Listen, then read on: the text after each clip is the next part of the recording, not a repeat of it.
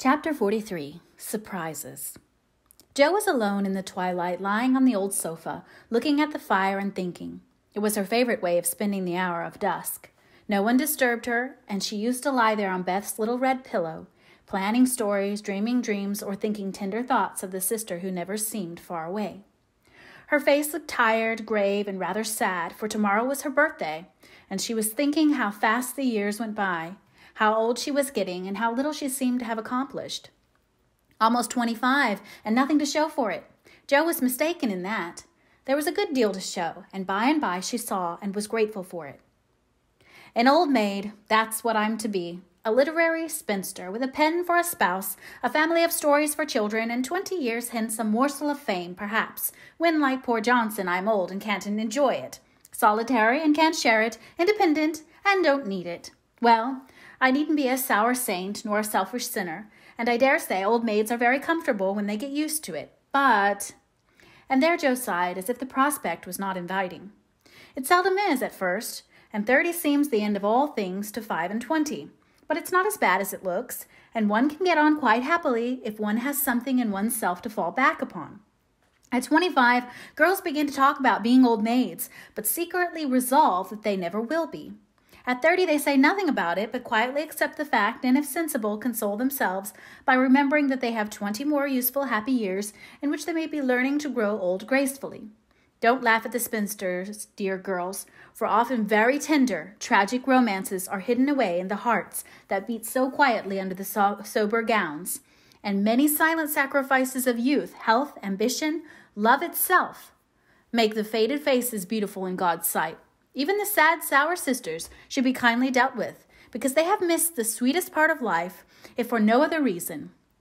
And looking at them with compassion, not contempt, girls in their bloom should remember that they too may miss the blossom time, that rosy cheeks don't last forever, that silver threads will come in the bonny brown hair, and that by and by kindness and respect will be as sweet as love and admiration now. Gentlemen, which means boys, be courteous to the old maids, no matter how poor and plain and prim, for the only chivalry worth having is that which is the readiest to pay deference to the old, protect the feeble, and serve womankind regardless of rank, age, or color. Just recollect the good aunts, who have not only lectured and fussed, but nursed and petted, too often without thanks, the scrapes they have helped you out of, the tips they have given you from their small store, the stitches the patient old fingers have set for you, the steps the willing old feet have taken, and gratefully pay the dear old ladies with little attentions that women love to receive as long as they live. The bright-eyed girls are quick to see such traits and will like you all the better for them. And if death, almost the only power that can part mother and son, should rob you of yours, you will be sure to find a tender welcome and maternal cherishing from some Aunt Priscilla, who has kept the warmest corner of her lonely old heart for the best nevy in the world. Jo must have fallen asleep, as I dare say my reader has during this little homily. For suddenly Laurie's ghost seemed to stand before her, a substantial, lifelike ghost, leaning over her with the very look he used to wear when he felt a good deal and didn't like to show it. But like Jenny in the ballad, she could not think it he, and lay staring up at him in startled silence till he stooped and kissed her. Then she knew him and flew up, crying joyfully, "Oh, my Teddy! Oh, my Teddy! Dear Jo, you are glad to see me then." "Glad, my blessed boy! Words can't express my gladness. Where's Amy?" "Your mother has got her down at Meg's. We stopped there by the way, and there was no getting my wife out of their clutches." "Your what?" cried Jo, for Laurie uttered those 2 words with an unconscious pride and satisfaction which betrayed him. "Oh, the dickens! Now I've done it." And he looked so guilty that Jo was down on him like a flash. "You've gone and got married!" "Yes, please, but I never will again." And he went down upon his knees with a penitent clasping of hands and a face full of mischief, mirth, and triumph. "Actually married?" "Very much so, thank you." "Mercy on us! What dreadful thing will you do next?" And Jo fell into her seat with a gasp. "A characteristic but not exactly complimentary congratulation," returned Laurie, still in an abject attitude, but beaming with satisfaction. "What can you expect when you take one's breath away, creeping in like a burglar and letting cats out of bags like that? Get up, you ridiculous boy, and tell me all about it." "Not a word, unless you let me come in my old place and promise not to barricade." Joe laughed at that, as she had not done for many a long day, and patted the sofa invitingly as she said in a cordial tone, "The old pillow is up, Garrett, and you won't need it now. So come and fess, Teddy." "How good it sounds to hear you say Teddy. No one ever calls me that but you." And Laurie sat down with an air of great content. "What does Amy call you?" "My lord." "That's like her." "Well, you look it." And Joe's eye plainly betrayed that she found her boy comelier than ever. The pillow was gone, but there was a barricade, nevertheless, a natural one, raised by time, absence, and change of heart. Both felt it, and for a minute looked at one another as if that invisible barrier cast a little shadow over them. It was gone directly, however, for Laurie said, with a vain attempt at dignity, "Don't I look like a married man and the head of a family?" "Not a bit, and you never will. You've grown bigger and bonnier, but you are the same scapegrace as ever." "Now, really, Joe, you ought to treat me with more respect," began Laurie, who enjoyed it all immensely. "How can I, when the mere idea of you married and settled is so irresistibly funny that I can't keep sober?" answered Joe, smiling all over her face so infectiously that they had another laugh and then settled down for a good talk, quite in the pleasant old fashion. "It's no use your going out in the cold to get Amy, for they are all coming up presently. I couldn't wait. I wanted to be the one to tell you the grand surprise, and have first skim, as we used to say when we squabbled about the cream." "Of course you did, and spoiled your story by beginning at the wrong end. Now start right and tell me how it all happened. I'm pining to know." "Well, I did it to please Amy," began Laurie with a twinkle that made Joe exclaim. "Fib number one. Amy did it to please you. Go on and tell the truth if you can, sir." "Now she's beginning to marmot. Isn't it jolly to hear her?" and said Laurie to the fire, and the fire glowed and sparkled as if it quite agreed. "It's all the same, you know, she and I being one. We planned to come home with the Carrolls a month or more ago, but they suddenly changed their minds and decided to pass another winter in Paris. But Grandpa wanted to come home. He went to please me, and I couldn't let him go alone. Neither could I leave Amy, and Mrs. Carroll had got English notions about chaperones and such nonsense, and wouldn't let Amy come with us. So I just settled the difficulty by saying, 'Let's be married, and then we can do it as we like.'" "Of course you did. You always have things to suit you." "Not always." And something in Laurie's voice made Joe say hastily, "How did you ever get Aunt to agree?" "It was hard work, but between us, we talked her over, for we had heaps of good reasons on our side. There wasn't time to write and ask leave, but you all liked it and had consented to it by and by, and it was only taking time by the fetlock, as my wife says." "Aren't we proud of those 2 words, and don't we like to say them?" interrupted Joe, addressing the fire in her turn, and watching with delight the happy light it seemed to kindle in the eyes that had been so tragically gloomy when she saw them last. "A trifle, perhaps. She's such a captivating little woman, I can't help being proud of her. Well, then Uncle and Aunt were there to play propriety. We were so absorbed in one another we were of no mortal use apart, and that charming arrangement would make everything easy all round. So we did it." "When? Where? How?" asked Joe in a fever of feminine interest and curiosity, for she could not realize it a particle.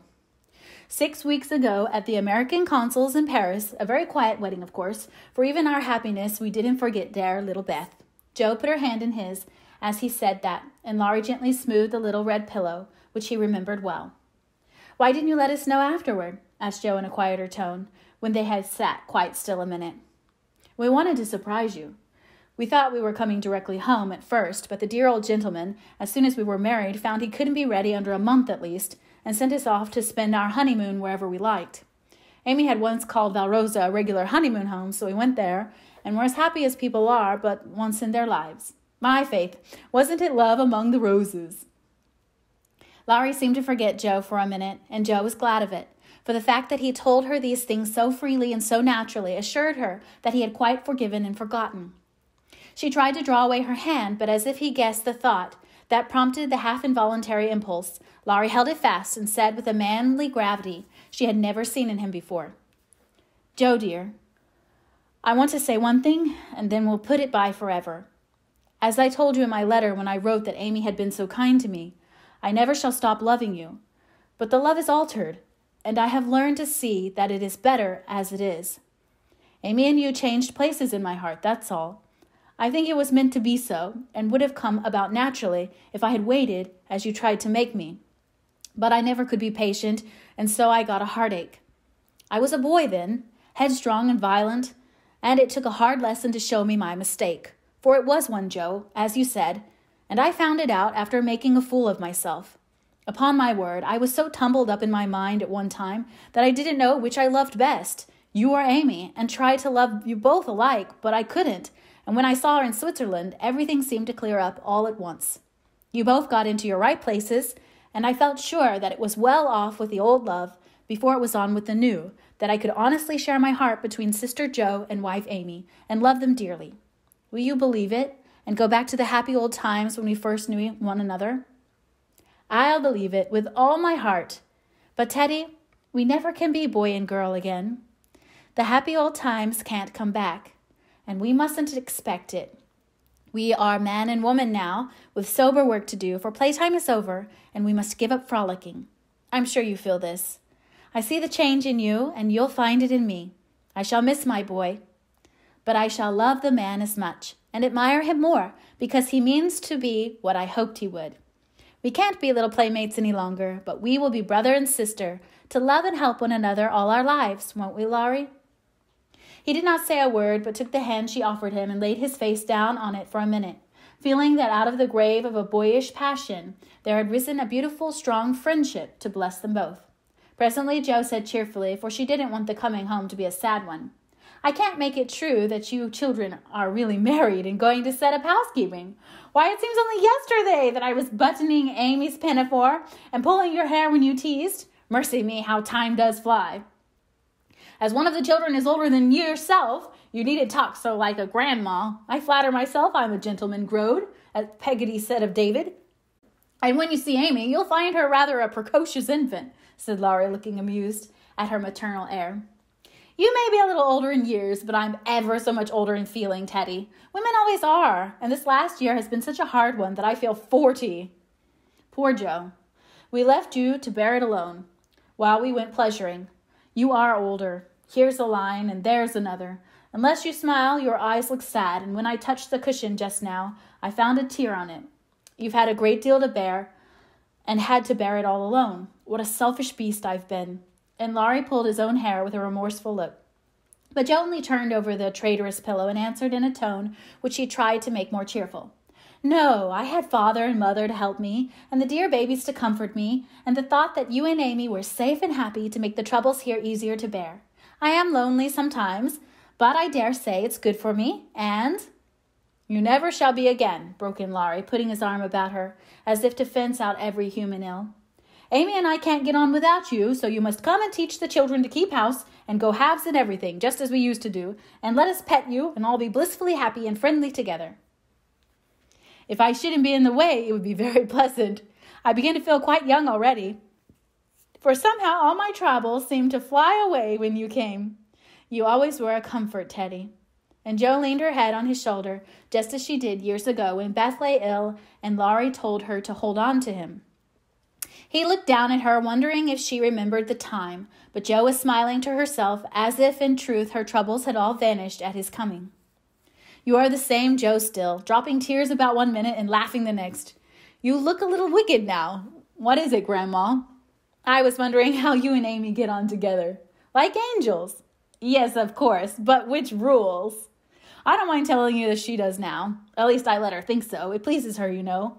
By and by, we shall take turns, for marriage, they say, halves one's rights and doubles one's duties. You'll go on as you begin, and Amy will rule you all the days of your life.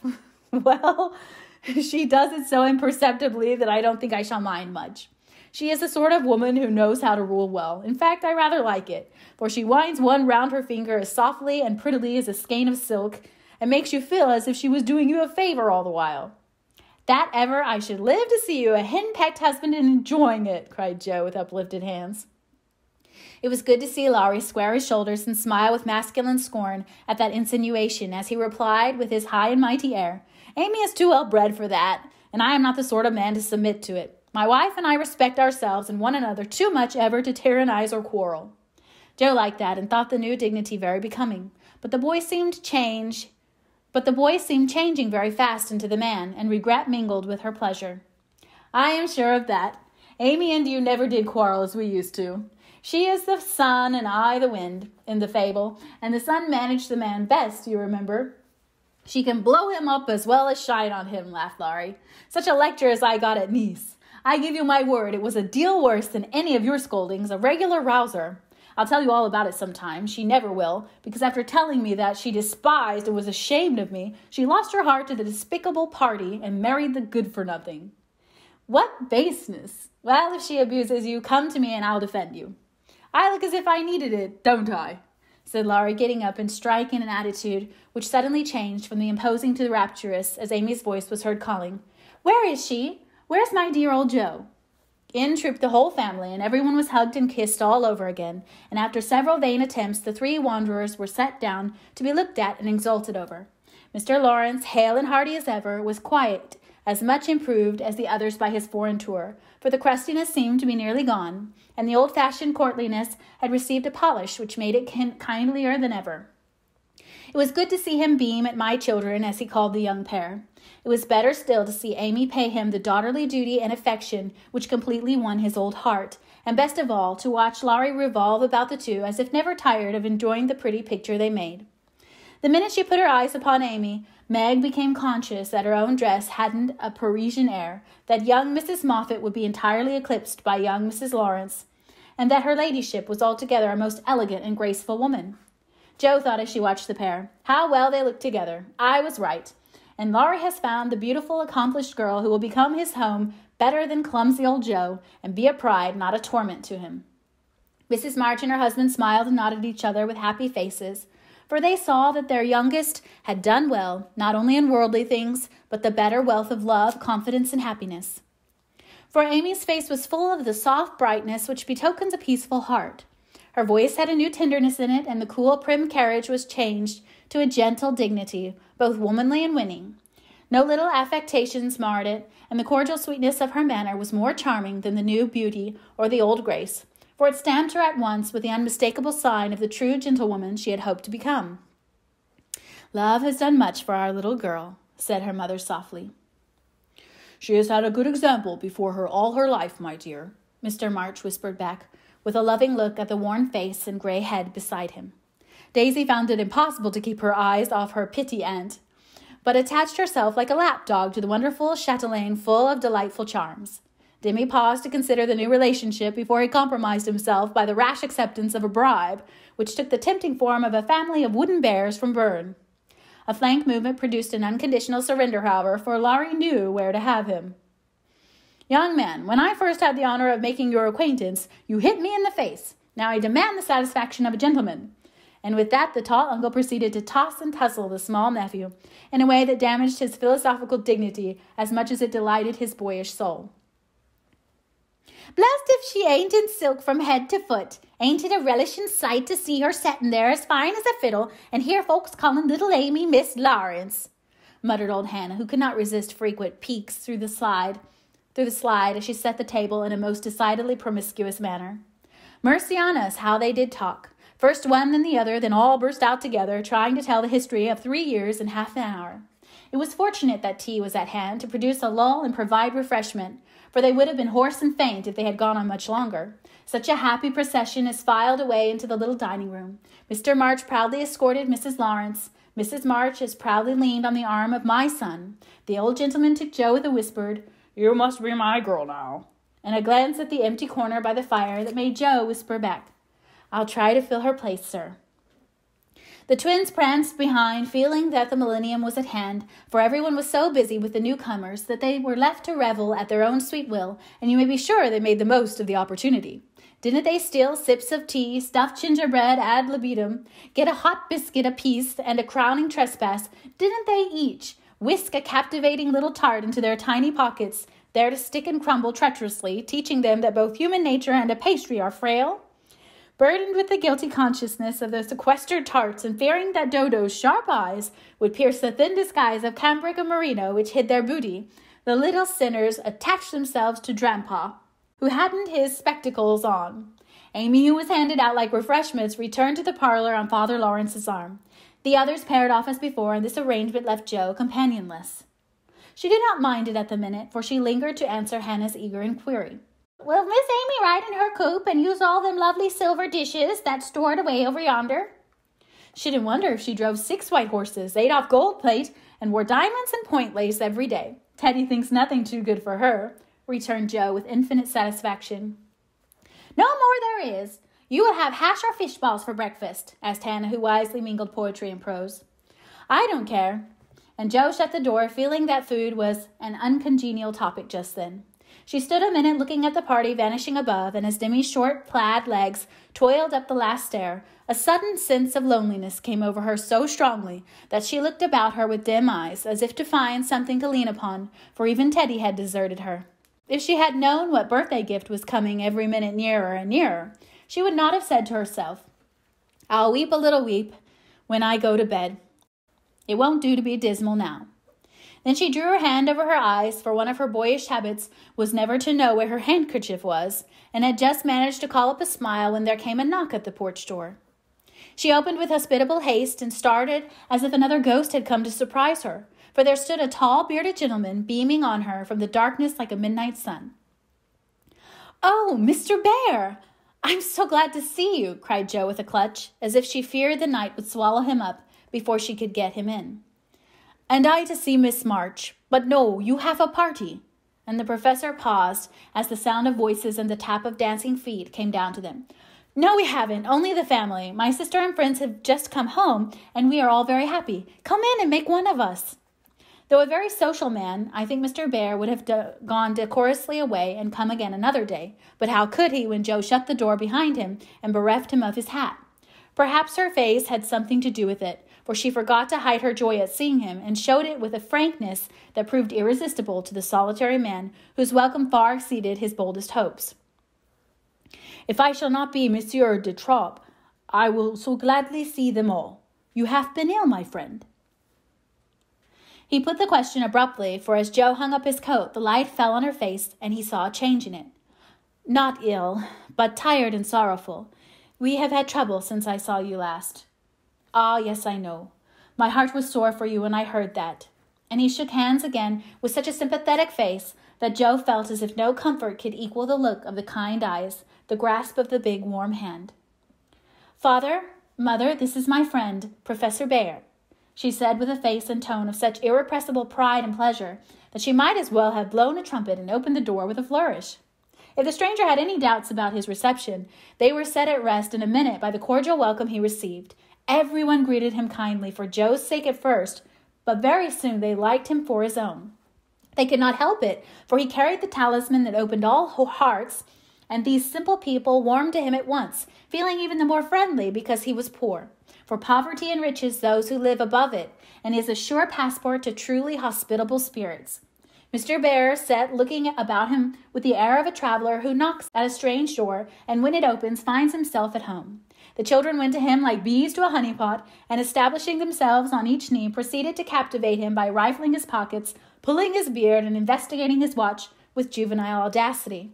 The women telegraphed their approval to one another, and Mr. March, feeling that he had got a kindred spirit, opened his choicest stores for his guest's benefit, while Silent John listened and enjoyed the talk, but said not a word, and Mr. Lawrence found it impossible to go to sleep. If Joe had not been otherwise engaged, Laurie's behavior would have amused her, for a faint twinge, not of jealousy, but something like suspicion, caused that gentleman to stand aloof at first and observe the newcomer with brotherly circumspection. But it did not last long. He got interested in spite of himself, and before he knew it was drawn into the circle. For Mr. Bear talked well in this genial atmosphere, and did himself justice. He seldom spoke to Laurie, but he looked at him often, and a shadow would pass across his face as if regretting his own lost youth, as he watched the young man in his prime. Then his eyes would turn to Joe so wistfully that she would have surely answered the mute inquiry if she had seen it. But Joe had her own eyes to take care of, and feeling that they could not be trusted, she prudently kept them on the little sock she was knitting, like a model maiden aunt. A stealthy glance now and then refreshed her like sips of fresh water after a dusty walk, for the sidelong peeps showed her several propitious omens. Mr. Bear's face had lost the absent-minded expression and looked all alive with interest in the present moment. Actually young and handsome, she thought, forgetting to compare him with Laurie as she usually did strange men, to their great detriment. Then he seemed quite inspired, though the burial customs of the ancients, to which the conversation had strayed, might not be considered an exhilarating topic. Joe quite glowed with triumph when Teddy got quenched in an argument, and thought to herself as she watched her father's absorbed face, how he would enjoy having such a man as my professor to talk with every day. Lastly, Mr. Bear was dressed in a new suit of black, which made him look more like a gentleman than ever. His bushy hair had been cut and smoothly brushed, but didn't stay in order long. For in exciting moments he rumpled it up in the droll way he used to do, and Jo liked it rampantly erect better than flat, because she thought it gave his fine forehead a Jove-like aspect. Poor Jo, how she did glorify that plain man, as she sat knitting away so quietly, yet letting nothing escape her, not even the fact that Mr. Bear actually had gold sleeve buttons in his immaculate wristbands. Dear old fellow! He couldn't have got himself up with more care if he'd been going a-wooing, said Jo to herself. And then a sudden thought born of the words made her blush so dreadfully that she had to drop her ball and go down after it to hide her face. The maneuver did not succeed as well as she expected, however, for though just in the act of setting fire to a funeral pyre, the professor dropped his torch, metaphorically speaking, and made a dive after the little blue ball. Of course, they bumped their heads smartly together, saw stars, and both came up flushed and laughing, without the ball, to resume their seats, wishing they had not left them. Nobody knew where the evening went to, for Hannah skillfully abstracted the babies at an early hour, nodding like two rosy poppies, and Mr. Lawrence went home to rest. The others sat round the fire, talking away, utterly regardless of the lapse of time, till Meg, whose maternal mind was impressed with a firm conviction that Daisy had tumbled out of bed and Demi set his nightgown afire, studying the structure of matches, made a move to go. "We must have our sing in the good old way, for we are all together again once more," said Jo, feeling that a good shout would be a safe and pleasant vent for the jubilant emotions of her soul. They were not all there. But no one found the words thoughtless or untrue, for Beth still seemed among them, a peaceful presence, invisible, but dearer than ever, since death could not break the household league that love made dissoluble. The little chair stood in its old place, the tidy basket with a bit of work she left unfinished when the needle grew so heavy, was still on its accustomed shelf. The beloved instrument, seldom touched now, had not been moved, and above it Beth's face, serene and smiling, as in the early days, looked upon them, seeming to say, "Be happy, I am here." "Play something, Amy. Let them hear how much you have improved," said Laurie, with pardonable pride in his promising pupil. But Amy whispered with full eyes as she twirled the faded stool, "Not tonight, dear. I can't show off tonight." But she did show something better than brilliancy or skill, for she sang Beth's songs with a tender music in her voice, which the best master could not have taught, and touched the listeners' hearts with a sweeter power than any other inspiration could have given her. The room was very still when the clear voice failed suddenly at the last line of Beth's favorite hymn. It was hard to say, "Earth hath no sorrow that heaven cannot heal." And Amy leaned against her husband, who stood behind her, feeling that her welcome home was not quite perfect without Beth's kiss. "Now we must finish with Mignon's song, for Mr. Bear sings that," said Jo, before the pause grew painful. And Mr. Bear cleared his throat with a gratified "hem," as he stepped into the corner where Jo stood, saying, "You will sing with me? We go excellently well together." A pleasing fiction, by the way, for Jo had no more idea of music than a grasshopper.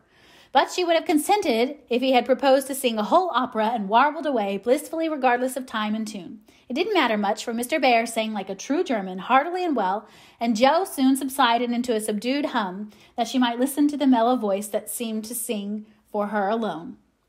"Know'st thou the land where the citron blooms?" Used to be the professor's favorite line, for das Land meant Germany to him, but now he seemed to dwell with peculiar warmth and melody upon the words, "There, oh there, might I with thee, oh my beloved, go."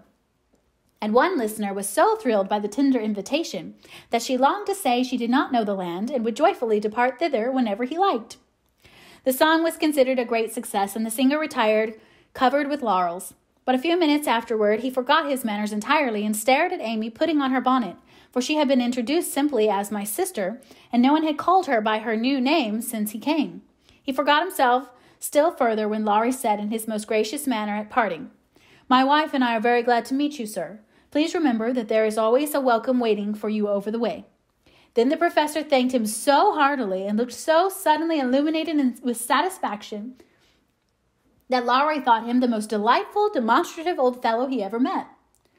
"I too shall go, but I shall gladly come again, if you will give me leave, dear madame, for a little business in the city will keep me here some days."